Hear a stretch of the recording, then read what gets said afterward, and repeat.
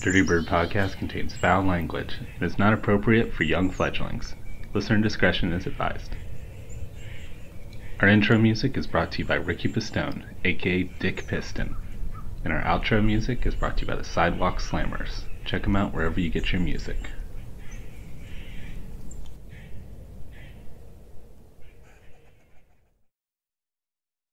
Are you looking for a podcast today with ornithology and humor you crave? Well, I know all these guys and it's birds they like. It's Dirty Bird, yeah, they're just a couple guys who really like birds. It's Dirty Bird, yeah, they're pretty dirty, but they really like birds.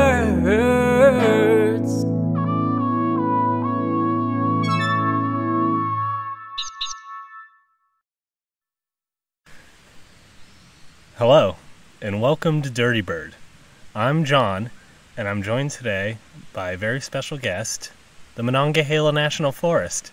Say hello, National Forest.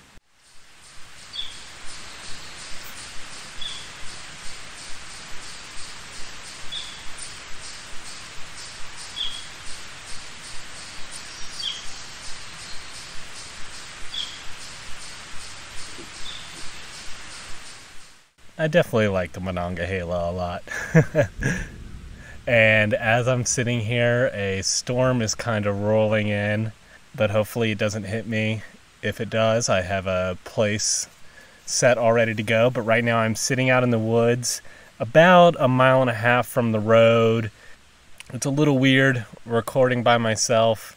The last one I did, I was sitting out by my feeder just kind of narrating everything. It's kind of weird doing an episode by myself, but we'll see how it goes, and you guys that listen can let me know if you like it, and maybe I'll do more in the future. It would make it easier for me to put out more episodes on bird. But I love the Monongahela National Forest. It's very peaceful out here where I am.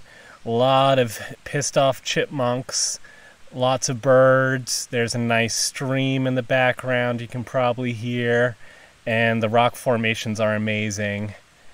And we'll possibly, if it starts raining, go to my rain location, which is a cave opening very close to where I'm at. The reason why I'm recording in the Monongahela today is because it's a spot where I first and have only sighted the birds I'm going to be talking about today, the yellow and black-billed cuckoo.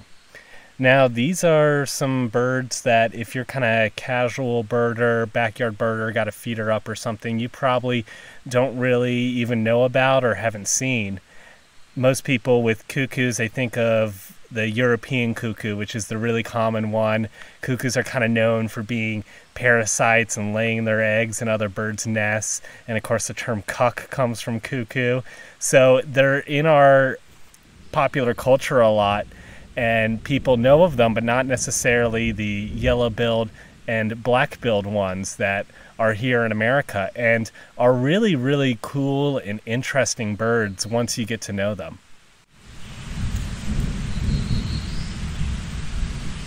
Man, that thunder is ominous. But right now it's nice and dry. The forest is bright and happy. There's some sun breaking through the clouds, and the birds are singing, and bugs are flying all around and biting me and just living their life. I guess to start off with the cuckoos, I'll kind of start off describing them to you. The cuckoos, black-billed and the yellow-billed, are dove-sized birds that prefer deciduous forests. They kind of have slender bodies. The dove is very plump, pear-shaped. They're more slender. When I first saw them, the very first time I saw a yellow-billed, I didn't even know what it was. I thought it was a weird-colored blue jay or something. So they kind of have a similar body to that, except they have a longer and downturned bill than the blue jay does. They're brown-gray on the top and then white on the bottom. And they're known for their behavior in the trees is they're kind of slow and sluggish, and they'll kind of hop from one tree branch to the other, maybe very silently fly straight over to another tree. They're usually pretty hidden, not very conspicuous at all. The black-billed is differentiated from the yellow-billed by its black bill, of course, but also it has a striking red eye. And it kind of has more of a hunchback posture when it's perched than the yellow-billed does. It's more the Quasimodo of the bird world. And both of them on their tails have these nice 6 white spots on there. The yellow-billed has a little bit more brown and rufous colors on its feathers, and only the yellow part of its bill is yellow. The top part is kind of a black, brownish color. Now these birds are genus and species name. The black-billed is called Cuckoos erythrophthalmus, which means red eye, hearkening to that red eye, which is such a great field marker for it. And then the yellow-billed, its genus and species name is Cuckoos americanus, which just means of America. But the genus that they're in, Cuckoos, contains about 16 birds, and it only contains cuckoos of the New World. Its name comes from the Greek kukuzu, which means to call like the common cuckoo. So this is another one of those names that is very, descriptive. It doesn't have a great story behind it. And interestingly, most of these New World cuckoos don't really do brood parasitism, which means going and laying their eggs in another bird's nest, the way that the Europeans does. But they only just mostly do that. We're going to talk about how they do that some. They flirt with it. They're in the family Cuckoolidae, which is a big family. It contains all the cuckoos, also contains roadrunners, which are the close relatives to the cuckoos, and also birds such as coals and macaws. This family Cuckoolidae contains about 135 to 147 bird species. Now, the black-billed and yellow-billed cuckoos, as far as their diet goes, they are lepidopterans, which is a great word, and that means that they like to eat butterflies, moths, and caterpillars. Flip. So I figured we'd start off talking about the bird that I first saw about a year ago when I was hiking out in this same trail out here, actually. I saw a yellow-billed cuckoo, and then actually my first black-billed was maybe, 2 weeks ago when I was hiking out here. So I'm very happy to see them. And actually, since I started sitting down and was setting my levels and recording and everything, that fly just landed straight on the microphone. But when I was recording and setting my levels out here, I heard a cuckoo calling. Not sure whether it's yellow-billed or black-billed. I'm still not great on my calls yet. I'm sure we'll figure it out. But that makes sense because there's a storm rolling in, and kind of the folklore, and a lot of people agree with this, Audubon and the people that wrote my National Geographic book on birds agree that the cuckoos seem to call a little more when storms are coming in. So possibly as we're recording this, we'll get some cuckoo calls. Because as I speak, the forest is getting darker and the thunder more ominous. But we'll start off talking about the yellow-billed cuckoo. Its range, it breeds throughout the eastern United States and down into Mexico. Well,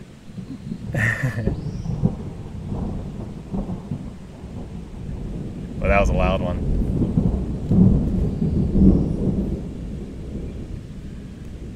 I may be moving to my backup spot pretty soon here. But it breeds in the eastern U.S. down to Mexico, and it migrates down to eastern and northern South America. I saw reports that it goes as far down as northern Argentina, so it's a pretty far migrant. There's 2 distinct subspecies of the yellow-billed, the eastern and western. The western is more threatened than the eastern is. In 2014, it was declared threatened. And they're really hard to tell apart morphologically just looking at them, but you can do cytochrome and genetic analysis on them, and that seems to suggest that they diverged about 200 to 400,000 years ago. As far as the feeding for the yellow-billed cuckoo, I mentioned that they're lepidopterans, and caterpillars really make up a huge part of their diet, especially tent caterpillars. Both the black-billed and the yellow-billed cuckoo have the ability to shed their stomach lining. You've seen caterpillars with those spines on them. That's to deter animals from eating them because, those spines, they'll get all lodged in your throat and stomach and everything. And they'll eat them and then they'll just shed their lining to get rid of the spines, so it doesn't bother them at all. They will forage in shrubs and trees. I saw that they'll like to kind of perch motionless and just look for movement and then kind of pounce on it like an ambush predator. They eat insects mostly, but also will eat eggs, berries, and sometimes the yellow-billeds will also eat stuff like frogs or lizards. Yellow-billeds are especially known for liking cicadas. And cicadas, they have an annual cycle. There's a 5 to 7 year cycle one. There's also a 13 and a 17-year cycle one. And then there's annual ones too. So on the years where cicadas have big eruptions, the cuckoos will just go crazy and gorge themselves and have really good reproductive years. There's a study done by the Wilson Bulletin in 1981 in Kansas during an emergence year of the 17-year cicada. And it showed that there was an increased clutch size for the yellow-billed cuckoo that year. And the reason why cicadas will do these cycles like this in kind of weird, odd years, 13 or 17 or 5 to 7, I guess those are prime numbers too, is so that animals don't sync up their reproductive cycles to when the cicadas emerge. Because basically the strategy of the cicadas is to overwhelm the environment and the animals around, that there'll just be so many of them that the other animals can't eat them, and there'll be enough cicadas to breed and propagate for the next cycle. And interestingly, in West Virginia, this summer, the 17-year cicadas for this area are supposed to emerge. The bigger one for the eastern coast is supposed to be next summer. However, they haven't emerged yet. I heard that they don't emerge until the soil temperature, like 6 inches down, reaches 65 degrees. And we've still been having some nights that sink down into the upper 50s, even in June. So we'll see. Hopefully they emerge pretty soon here. As far as how the yellow-billed population is holding up, it seems to have declined by about 52% between 1966 and 2015. The population right now is estimated about 9 million, with 10% of those in Mexico.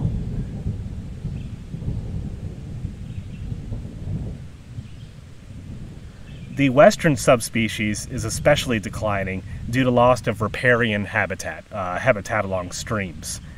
And there may be just as few as 40 breeding pairs left in California.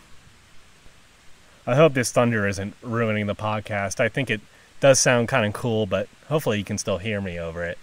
It's weird because the sun is still kind of shining and the forest is still bright and nice. I mean, birds are still flying around and everything, but man, that thunder comes and everything shuts up, including me. The reproduction of cuckoos is pretty cool. This is kind of the big thing of the podcast because, we know about the classic... Oh, hold on, there's an ant on the microphone. Those flies are loud, but I guess an ant walking doesn't make a sound. But the reproduction of the cuckoos is kind of the big thing of the question of the podcast, because these European ones are almost entirely obligate parasites. They only lay their eggs in other birds' nests, similar to what the cowbird is out here. It's a little more complicated with our New World cuckoos. Some of them don't do it at all, and some of them, like the black-billed and yellow-billed, will do it here and there, but still also lay their own litters. They don't have any kind of specific date or time that they start building their nests and lay their eggs, but they seem to try to coincide their breeding with eruptions of insect populations. If there's a big eruption of cicadas or big eruption of tent caterpillars, they'll try to time their breeding with that. They usually will arrive from South America in June and then leave around September. So that's kind of their window of breeding season when they're here in the U.S. The courtship of them is pretty interesting with the yellow-billeds. The male may feed or offer sticks, nesting materials, to a potential mate. I saw one account where a male offered a stick and the female appeared receptive, and then the male mounted her and they both clutched the stick together while they mated. So I guess sticks are sex toys for cuckoos? I don't know. Pairs may visit potential nesting sites together. I talked about this in our last episode with cardinals. Cardinals will do that, kind of like their house hunting. We'll go look at potential sites. They also build a nest together. The black-billed does this too. They nest in low trees or shrubs about 4 to 10 feet off the ground. John James Audubon describes it as they nest within the reach of man, who seldom disturbs it. Of course, unless you're John James Audubon, he will disturb it, because he writes about where him and his compatriots found a nest, and they climbed up to get to it, and 2 of the birds were big enough to get out of the nest, and they climbed among the tree twigs, and then the other ones were too small in the nest. And the cuckoos will not lay all their eggs at the same time. They'll kind of space out the timing of laying their eggs so that they'll hatch and develop at different times. So when John James Audubon went to this nest, one of them was almost fully developed, another one was pretty close. There was 2 that were like little and tiny, and then there was actually even a couple eggs in there that hadn't even hatched yet, and one that looked like he said it had been laid just yesterday. So they really space these things out. And in his account, the 2 that tried to run away, they're like clutched onto the tree branches, and John James Audubon and his friends are shaking the tree trying to knock him out, but he says that they clutched so tightly that they had to be extracted by hand. So he's the one who will disturb them. But usually they lay about 3 light blue eggs, and the male and female will take turns incubating them. It takes 9 to 11 days for the eggs to hatch. And like I said, they stagger them being born.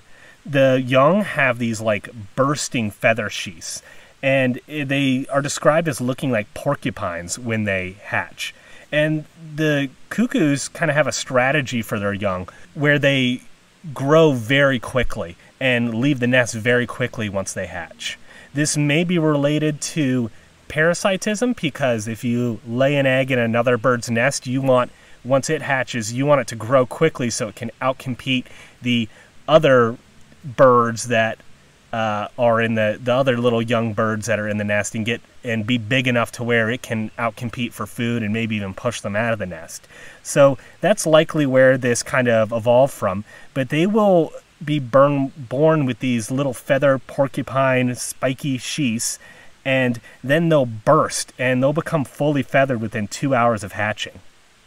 Both parents feed the young via regurgitation, and only after 7 to 9 days the chicks will leave the nest. However, they can't fly until they're 21 days old. So they'll really be walking amongst the treetops, maybe hopping from tree to tree. John James Audubon, when he described those 2 yellow-billed younglings clutching to the tree branch like that, they probably have pretty strong feet, since they can't fly yet. That's their only way of getting around. The father will take care of some of the first to leave the nest, while the mother will stay and take care of the rest that are still staggered in their hatching and growing process. This is also similar to the cardinal too, where the male will take care of them when they leave the nest, and then the mother will kind of focus on taking care of the nest, raising whoever's left, or maybe even starting another brood. They are found to sometimes engage in polyandry behaviors, and also cooperative breeding too, where, say, you had some young last year, they may not be totally ready to mate and have their own young yet, and so they might help their parents with raising another batch. And then polyandry means the male might mate with some other females and father some multiple broods. Now, I'll go ahead and describe the black-billed and talk about it a little bit, and then we'll go into the brood parasitism in these yellow-billeds and black-billeds. How much they do it, do they do it at all? Find out. Keep listening to find out. So the black-billed cuckoo, they have a range bigger than the yellow-billed cuckoo. They'll range from South Canada down to upper parts of North Carolina, Tennessee. Oh God, stupid fly, go away from my microphone. So the black-billed cuckoo has a further north range than the yellow-billed. The yellow-billed can be found throughout a lot of the south, but not too far up into the north. The black-bills will migrate at night in mixed flocks via a southwestern migratory route, and that's because they winter in Colombia, Ecuador, and Venezuela. And while they're doing this migration, since it's southwest, they'll sometimes be a vagrant onto the west coast. Oh, we lucked out. There's a cuckoo right there. Does that mean it's about to rain? I hope not. But that's cool to hear right when you're talking about it. Oh, Yep, it was calling the rain. Here's the rain. All right, Dirty Bird, we'll be back.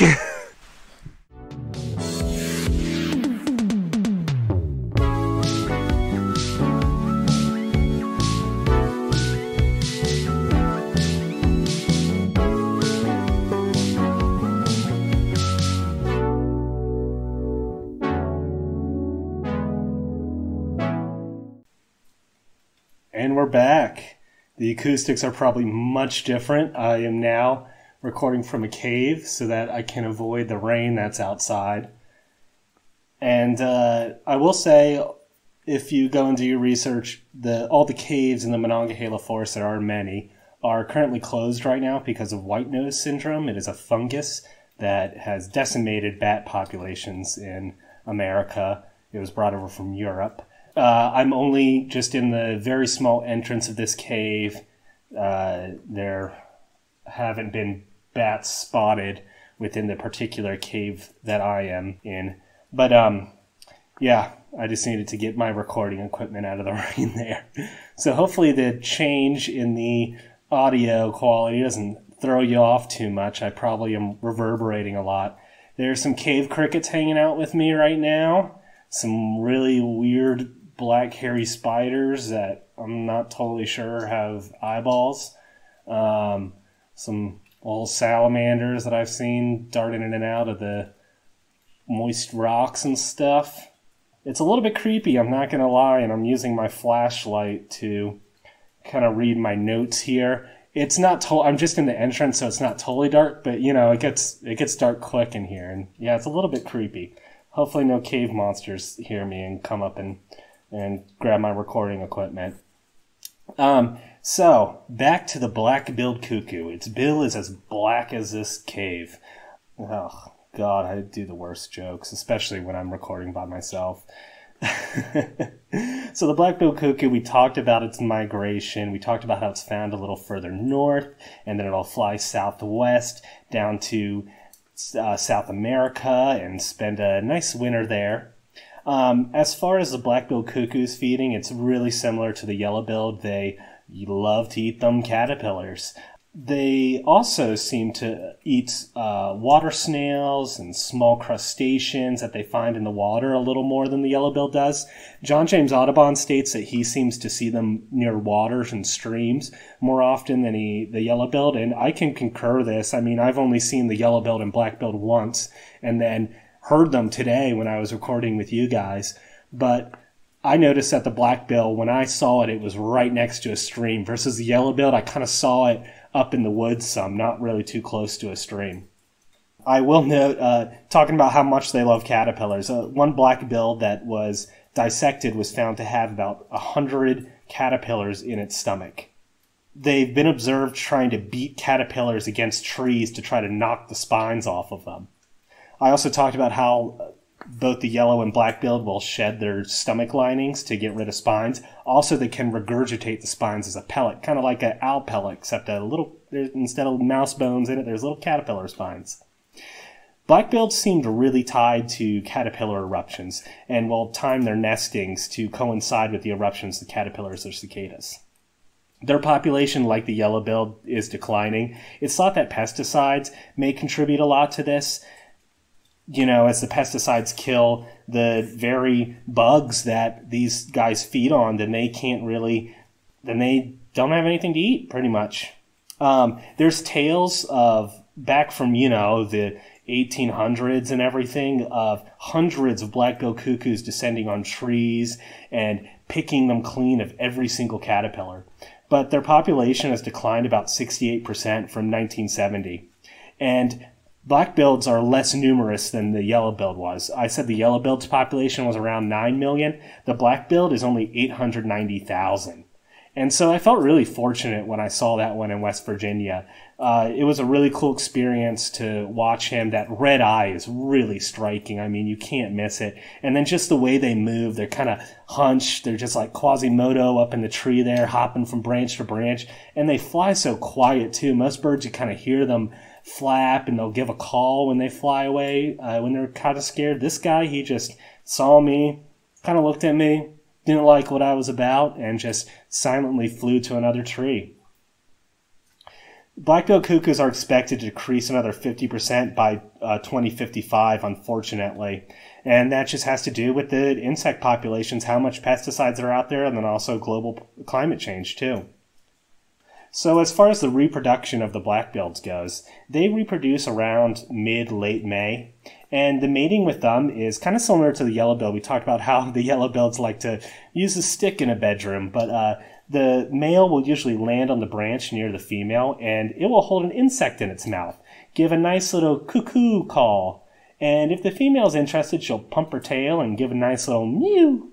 And then the male will mate with her with the insect still in his mouth, and he may even feed it to her. So a little bit of George Costanza getting channeled with these black-bills here. So while the yellow-bills are into, sex toys with sticks, the black-bills, they're into food stuff. Black-bills seem to be pretty monogamous, a little bit more than the yellow-bills are. That might have to do with their lower population. The yellow-bills, there's 9 million of them. They can find another little one on the side, but these black-bills, they have to stick with their mate. They nest in low shrubs and trees, just like the yellow-bills did, and both parents will help make the nest. They weave a little platform of twigs, line it with dead leaf scrap, grass, leaves, pine needles. They usually also lay about 3 blue-green eggs, and both parents will incubate for about 10 to 14 days. I read a nice little thing, Nesting Habits of the Black-Billed Cuckoo, by O. Ruth Spences, and they talked about how a chick emerged completely dry from the egg, which is kind of weird because you think of an egg as a kind of wet place like this cave, but they emerged completely dry. Nestlings would have coal-black skin with wiry gray hairs. The juvenile counter tubes would quickly grow. Like I said, they look like porcupines, and unlike the yellow-billed, where they would kind of immediately feather pop, the black-billed, it takes them until about day 6 until their feathers will kind of pop out. And then their eyes open at day 2. And then that quill popping occurs around day 6 to 7. Both parents will feed and care for the young. They'll either feed them live or freshly crushed caterpillars, versus the yellow-billed would regurgitate the caterpillars. These nestlings are described as having weird warts in their mouth. Originally, people, when they would look at the nestlings, they would think that they had like some kind of infection or something, but they just kind of have these warts for some reason. The parents will brood the young if they're cold. They'll shade them if they're hot. And I saw reports that they'll even cover them in a rainstorm. So they're pretty nice to their kids. The parents will also defend the nest. They'll swoop at intruders. And the young do a characteristic pointing of their beaks towards the sky whenever anyone gets close to the nest. I don't know why that is. So the parents will swoop and the young will point straight up towards the sky. I have no idea what kind of purpose that serves. The younglings here will leave the nest around 6 to 7 days, but they also can't fly for several days later, sometimes as long as 17 days, so they'll just hop among the branches. That is a really cool thing about these guys, is that they leave the nest so freaking early, and then even though they can't fly, they'll just kind of hang out in the trees and stay safe up there. And I think that this evolves from brood parasitism, because they're known to engage both the black-billed and the yellow-billed in brood parasitism, but they don't do it exclusively like the European cuckoo does. And they seem to parasitize off of each other more than other bird species. So either a black-billed will lay in a yellow-billed or another black-billed nest, or a yellow-billed will lay in a black-billed or another yellow-billed. So usually they'll just be laying in other cuckoos' nests for the brood parasitism. However, they will lay in other bird species, chipping sparrows, robins, blue-gray catbirds, wood thrushes, and also warblers. And this is interesting because the warblers, the cuckoo eggs are 4 times the size of the warbler eggs, but the warblers don't even really seem to notice that much. A guy, William Brewster, in 1884, he reported that as many of 10% of cuckoo nests he found contained eggs of other species. Chickadees, titmice, and thrushes will mob cuckoos if they approach their nest. So the other birds are aware that the cuckoos are bad and everything and can prey on them, but the cuckoos don't really do it exclusively. They're probably kind of more opportunistic with it. And actually my working theory with it is we talked about how the they will time their egg laying with eruptions of bugs and stuff like that. So my kind of theory with it is if like the bug populations aren't super good and they're like worried about, can I support all this? I already laid like 3, like, am I going to be able to support this other one I lay? Then they'll go find another nest to lay it in and be like, here, you take them, you deal with that. The black-billed has a great variety of vocalizations, and so does the yellow-billed too. The black-billed makes like a nice croak call, a coo-oo-oo call.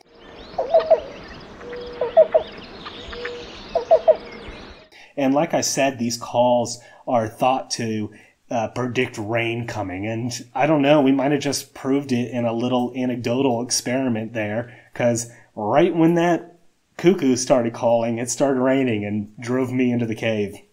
I realize I forgot to talk about the vocalizations of the yellow-billed cuckoo. Audubon describes him as doing a cow-cow-cow call.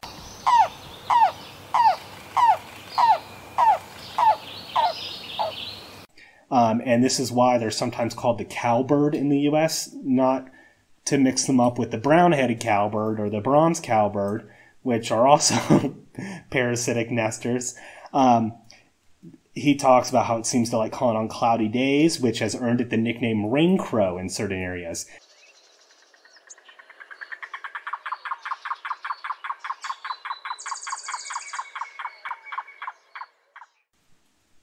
Audubon also points to the Dutch Pennsylvania farmers who specifically call it the rain crow. He also points out that the Creoles of Louisiana call it cuckoo, and they're the only ones that are kind of known to eat the yellow-billed cuckoo in the country. I guess Audubon didn't eat it. He ate a lot of birds, but he doesn't talk about the taste of it or anything. He just mentions the Creoles like to eat it, so I guess he didn't try it. Predators of the black-billed and yellow-billed, hawks and falcons like to eat them. The nestlings are taken by common nest predators like grackles, crows, snakes, raccoons. And they're especially prone, the adults, to predation right after they come back from migration and they're really tired. The oldest known cuckoo was known to be about 4 to 5 years old. I want to talk a little bit about gypsy moths and cuckoos. Cuckoos are one of our great battlers of gypsy moths. Gypsy moths are a moth that's native to Europe, Asia, and North Africa, but they were brought to the U.S. by a French scientist named Léopold Trouvelot in 1860. And he brought over gypsy moths because he was trying to breed a better silk spinning caterpillar.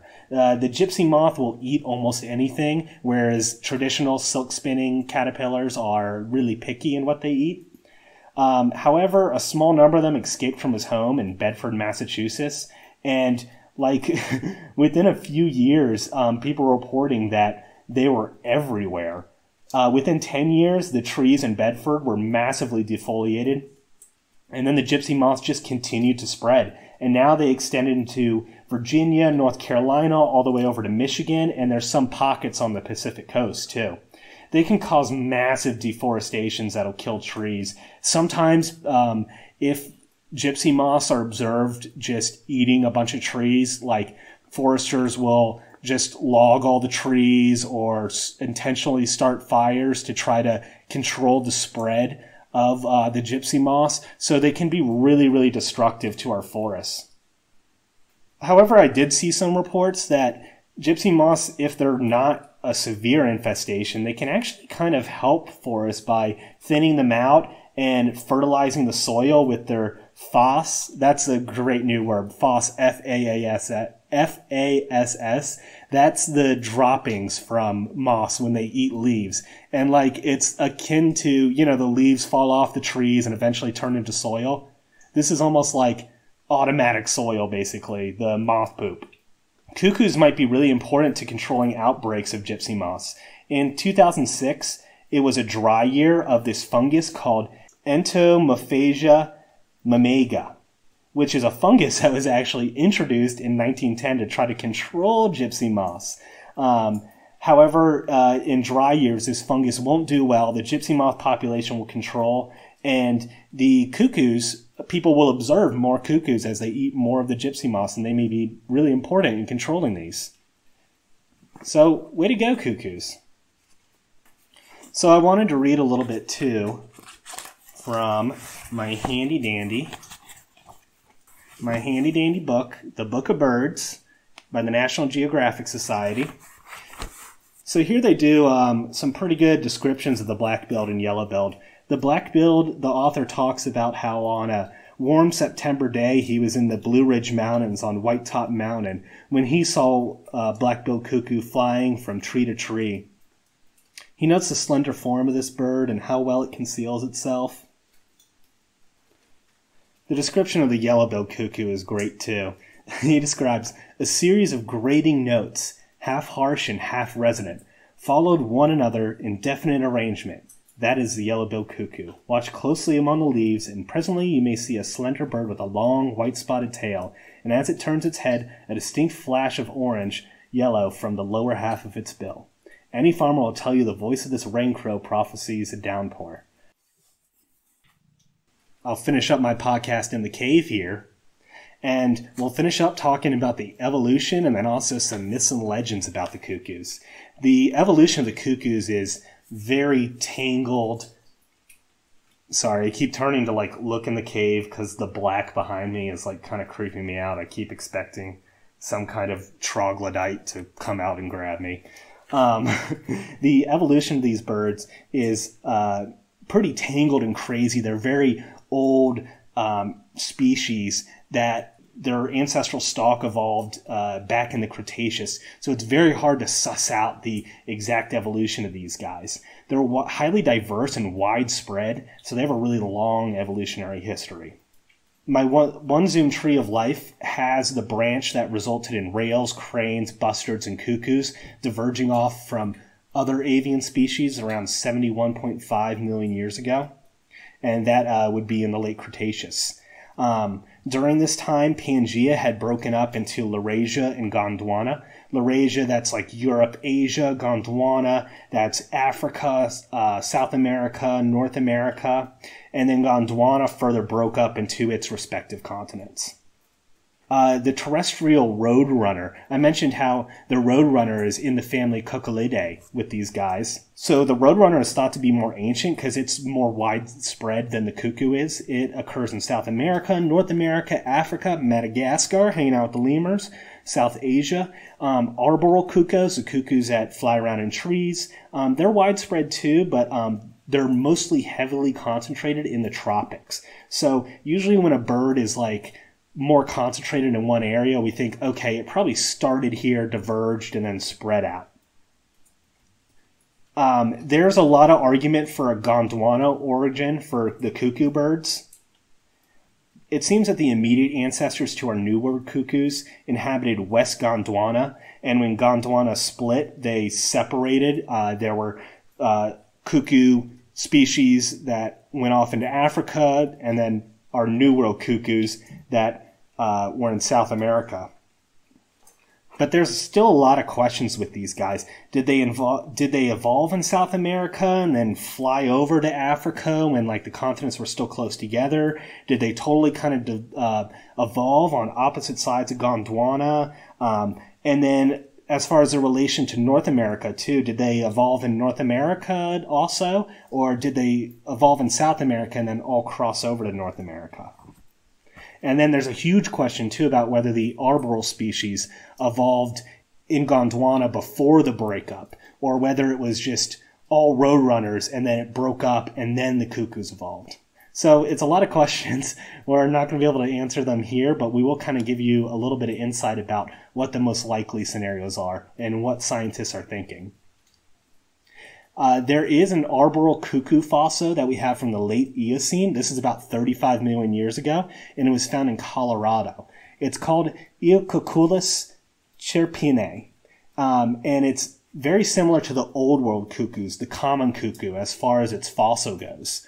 And just to give kind of some context, 35 million years ago, this is around the time when an asteroid hit America and created the Chesapeake Bay. So there was a lot of crazy changes going on at this time. The oldest fossil that's closest to our yellow-billed and black-billed cuckoos is from the Oligocene. It's about 23 million years old. It's called Neococcyx macroquildalia. and it was found in Saskatchewan in Canada. Now, like I said, cuckoos evolved from roadrunners, and roadrunners have kind of X-shaped feet. They're zygodactylic, and our cuckoos are also. They don't have 3 toes pointing forward and 1 back like a lot of our songbirds. They have kind of 2 forward and 2 back. This kind of shows that they separated as a distinct order before the passerines evolved, before our songbirds with their 3 toes forward evolved. And they actually split off even before the common ancestor that formed falcons and woodpeckers split off. So that's kind of how old that cuckoo order is they split off real early. And as far as the evolution of parasitism in the cuckoos, it's not very common in the bird world. Not many birds do it. We got the cowbird over here. There's the cuckoos in the old world. There's a few scattered species here and there. Most birds, raise their own young. And so the fact that parasitism exists in some way or form in a lot of these species makes us think that evolved once in a common ancestor that all of the cuckoo species later evolved from. And so some of them have kind of held on to that behavior. And whereas some, like the European cuckoo, are totally just all about that parasitism. Our yellow-billeds, black-billeds, it's kind of just in the back of their evolutionary mind, and they kind of do it here and there as they need to.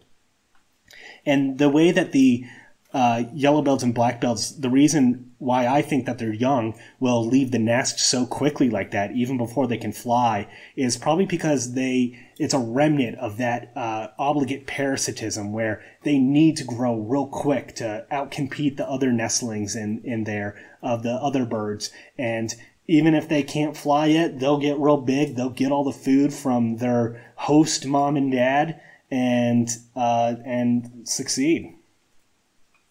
So as far as our genus Coccygius, it's related most closely to the Piaya genus. This genus contains the squirrel cuckoo and the black-bellied cuckoo, which are both in South America. And the other genus that's close to these guys is Clemator. And this contains all Old World species. And so kind of the big split between New World and Old World cuckoos comes with that Clemator. The Clemator split off, and these Coccygius and Piaya, they stayed in the New World. So that was probably happening around the time that Gondwana was splitting up. Tree of Life actually has Clemator splitting off around 34 million years ago. That kind of coincides with our fossil from Colorado. Remember, it looked a lot like the Old World cuckoos. So this is just when these guys were differentiating. So probably all the birds within, all the cuckoos in the Americas, in Europe, Africa, all were pretty similar. But then as the continents split, the New World cuckoos kind of diverged and became more distinct and different. Piaya and Coccygius split off around 30 to 20 million years ago. And the Coccygius genus is pretty diversified. I said there's about 16 species in it. The black-billed looks like it kind of split off first around 15.2 million years ago, whereas our yellow-billed is a little bit more recent. Around 2.8 million years ago is when it really differentiated. And because of this big, that's like 13 million years separating these guys. Because of that, and because they're really closely related to these South American genuses, the Piaya, it's thought that they started in South America and then colonized North America, flying over kind of in island hopping on the early forming Panama Bridge. But it doesn't look like one ancestor crossed from South America and then went to North America and then became yellow-billed and then also became black-billed. It looks like two different common ancestors came over. A black-billed common ancestor, a yellow-billed common ancestor came over. And so they colonized North America separately. Interestingly, this stuff isn't just in the past, it's kind of happening today too. There's an article in Birdwatching Daily from 2018 that shows that common cuckoos and oriental cuckoos have been crossing the Bering Strait into Alaska. And conversely, brown-headed cowbirds are going the opposite way. So if you're bringing your common cuckoo brood parasites to America, then we're sending our brown-headed cowbirds, which are parasites, over to you. Now, it kind of sounds like it stopped raining out there, so I think I might venture out of this cave to bring us our last part on cuckoos, myths, legends, and folklore. And I'll touch on some cool stuff there.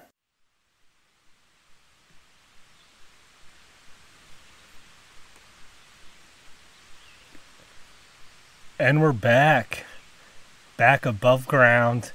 I will say, after being in that cave, it is hot, humid, and bright out here. But I definitely appreciate it. It is beautiful. I don't hear any more thunder. The clouds seem to be clearing up. The cuckoo's not calling anymore. So hopefully there's not going to be any more rain. There was a beautiful wood thrush singing just a moment ago. Maybe he'll start again and we can pick that up on the recording. But let's wrap this show up with some myths and legends. So the name cuckoo comes from their call, but also you'll know cuckoo as a sign for crazy. As a kid, spinning your finger around your head, going cuckoo, cuckoo to make fun of someone. And that seems to be derived from the cuckold connotations of cuckoo, that you would be stupid, lazy, or crazy if you are a cuckold. And the way that the term cuck comes from cuckoo is the brood parasitism that the European cuckoo does. Kind of obvious that it goes and it lays its eggs in another bird's nest, so then a man or woman that cheats on their significant other is the one being cheated on is then the cuck.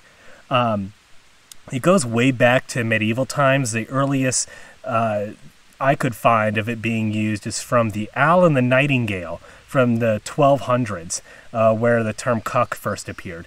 Shakespeare really liked to use the term cuck. In plays such as Othello, it comes up a lot and is a major theme driving the characters. You also hear about wearing the horns of a cuckold. The horns are not actually... A lot of people think it's like the spurs on chickens that roosters will kind of fight with and stuff. But actually it seems to come from the antlers of deers as they'll battle for a mate, and then the winner will get the mate. So if you're wearing the horns, then you're like the losing deer. In Italy, actually, making the sign of horns, kind of like the rock on sign that we know in America, if you do those horns, you're basically calling the other person a cuck, and them's fighting words. Cuckoo is also where the term kook comes when you're surfing, and you're like a newbie or a terrible surfer, you'll get called a kook, and that's never a good day on the waves. And it's also where the term kooky comes from. And I didn't know that, but it seems pretty obvious. Also, the term of cuckoo and as being like crazy could come from the fact that sometimes cuckoos will just repeat themselves over and over again with their calls and kind of seem crazy. But I mean, a lot of birds do that. Like robins will sit up there and sing all day, so I don't really buy that one as much. There's a very tangled relationship with the word gawk and cuckoos. Gawk, like you stare at something kind of with your mouth open, and but it seems to be related to the word cuckoo. It's not exactly straightforward how, or at least I couldn't figure it out. I was reading these etymology articles that are going into like the Old Norse and the High German and the Proto-German. I don't even know there was a difference. But anyway, there's an Old Norse word gok for cuckoo, and there's also similar derivatives for the High German, Proto-German. And in Middle English, there's a word goen, which means to stare, and then a Proto-German word that refers to your gawk hand, or your clumsy left hand. In Scotland, they also refer, I'm not sure if they still refer to it today, or if it's like with one of the Scots languages, to a gawk storm, which is a storm in the spring, and before it comes, the cuckoos are calling a lot. So I guess even the cuckoos, not just the cuckoos here, are rain crows, call the rain. I guess cuckoos over in Europe do it also. So there's an Iroquois story about our black and yellow-billed cuckoos. And this comes from a book by Mabel Powers in 1917 called Stories the Iroquois Tell Their Children. Now, I'm not sure how true this book is, or if it's just kind of culturally appropriated to sell books, tales. But I like to think that there's, even if facts are kind of made up to suit a Western audience, that there's kind of a kernel of truth that this existed as an Iroquois tale. But it's called Why the Cuckoo is So Lazy. And it said that the old man of the North Lodge had breathed upon the valley. Crops were frozen and there was no game. Everyone in the village was working hard to hunt and bring in food to their families, except one man who just waited for everyone else to bring in the food and game. So his family just got scraps from everyone else, and they were all hungry. And his son was continually pleading with the father to go out and hunt, to go bring back some food. The father became angry with him and hit him with a wooden spoon. The moment the spoon hit the little kid's forehead, the son disappeared and turned into a bird that perched on a kettle and solemnly said, "Now it's done." That spring, the other Native Americans in the village noticed that the man was no longer lazy, and he was moving about the village and hunting game and doing all kinds of stuff. But there was a new bird in the forest, and they noticed that this bird was lazy and would just lay eggs anywhere, barely haphazardly build a nest, and wouldn't work for himself to bring in food. And that's the story. So I guess what happened is that the father, when he hit the son turned into a bird that then acted like the father did, and the father was like so distraught at this that he changed his ways, or maybe he transferred his laziness to the son who turned into the bird. I'm not really sure, or if there's a moral to this or anything, but I guess it kind of describes why the cuckoo is so lazy. Also, another note I have on cuckoos here is big thing when I thought about cuckoo meaning crazy is all I could think of is, I'm cuckoo for Cocoa Puffs. I'm cuckoo for Cocoa Puffs. And I did some research about how that mascot was developed and everything. It's just kind of a generic brown bird that was developed. It wasn't based off of looking like a cuckoo or anything. Brown because, the Cocoa Puffs are brown. But I did see that he originally had a name, Sonny, and that's because in the original commercial it was him and his father or grandpa bird, and the grandpa bird is disapproving of him eating the cereal or something, so he was named Sonny, and then there was the dad or grandpa also with him. So there you go. Now you know the name of the cuckoo for Cocoa Puffs bird.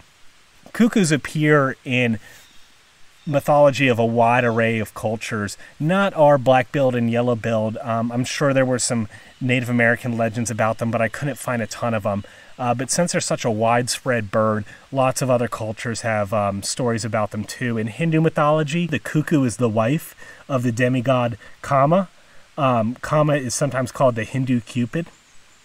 In classical Greek mythology, Zeus had 6 lovers, including one of his sisters, Demeter, which produced a lot of the other gods in Greek mythology. However, he found Hera, which was another one of his sisters, and wanted her. However, she kept rejecting him. She's like, I'm breaking the Greek stereotype. I'm not sleeping with my brother. But then Zeus disguised himself as a rain-soaked cuckoo, and Hera felt pity on him and put him under her bosom, when he then transformed back into Zeus and then, did what Zeus usually does. There's a Cuckoo Day on April 28th, which is celebrated in Cornwall in Western England. And there's many cuckoo superstitions throughout Europe. I saw in Germany, hearing a cuckoo during a meal means you're going to have a hungry year to come. And then I also saw in Denmark, on hearing the first cuckoo of spring, if you ask, when will I marry? Each call the cuckoo makes back is 1 year until you get married. And here comes the rain again, although I did not hear the cuckoo. A little disappointed. So I'll put away the recording equipment before things get too wet. Lots of wind. Damn it. Thank you guys for joining me here on Dirty Bird. Let me know what you thought about me recording by myself here. Write in, send me an email at dirtybirdpodcast@gmail.com. Follow us on Instagram at dirtybirdpodcast. Let me know what birds you want to hear about, what kind of topics you want me to cover. Thanks, and until next time, stay dirty, my birdies. Dirty Bird Podcast is recorded by me, John Janusik, with our rotating panel of guests and co-hosts. Thanks you guys for being on the show. Our theme song is composed by Ricky Pistone, aka Dick Piston, and our outro music is by the Sidewalk Slammers. Check them out wherever you get your music. Our logo was designed by my beautiful fiancée, Lauren McClure.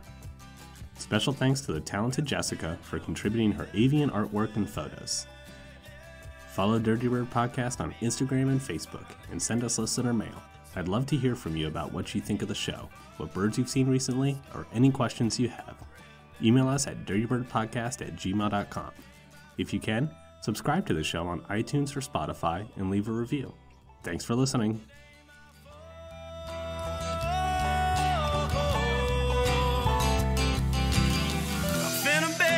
Horses at the track, driving to Brooklyn, ain't never coming back. Tim's on the ground in the concrete jungle, I might get into a little rumble. Ain't nothing but a high-tailing man, bred on the farm, so I work with my hands. Just call me a New York redneck. Where's the banjo, play that Bella thing. And I might be high class, but my liquor is more. They took my land, so it ain't my fault. Just call me a New York redneck. Ain't my fault. It ain't my fault. Yeah, it ain't my